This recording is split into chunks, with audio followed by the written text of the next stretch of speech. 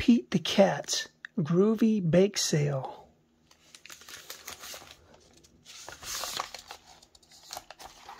Pete the Cat is excited about his school bake sale.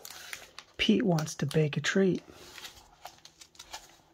Bake sale Friday. What should Pete bake? Pete loves sweets. Pete loves cookies. Pete loves pies. Pete loves brownies, cakes, marshmallow treats, and ice cream sundaes. I'll make cookies, Pete thinks.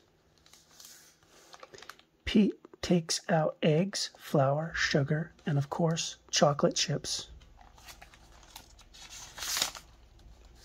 Pete puts everything in a bowl. He stirs and stirs. Pete makes a big mess. He rolls the dough into balls, and his mom helps put them into the oven. They wait for the cookies to bake. They smell so yummy. Then things smell less yummy. Some of the cookies are burned. Pete has to start over. What else can he make? He tries to make ice cream sandwiches, but they turn into ice cream soup. He tries to make pudding pie, but runs out of crust.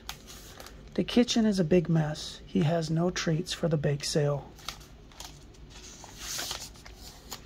You'll find something yummy to bring to the bake sale, says Pete's mom.